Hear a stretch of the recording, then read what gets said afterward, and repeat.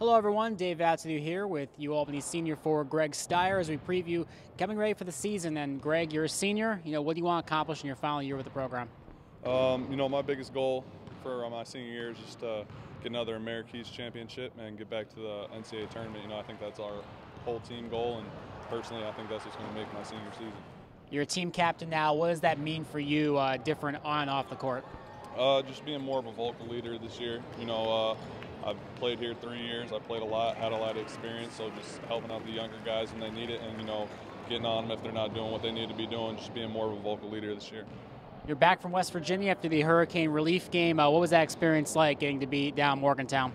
Yeah, it was a good experience. That's the most pressure I think we'll see all year. They're known for their full court press, so it was good that we got to go against someone else, especially a team of that caliber.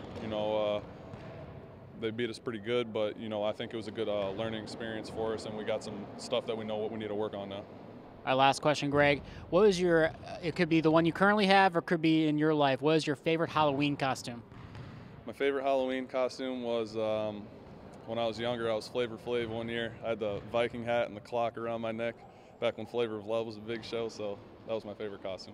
Thanks, Greig. The season starts on Friday, November 10th against Iona at 7 p.m. Check out UAlbanysports.com/tickets for all information. This is Dave Vatz signing off for UAlbanysports.com.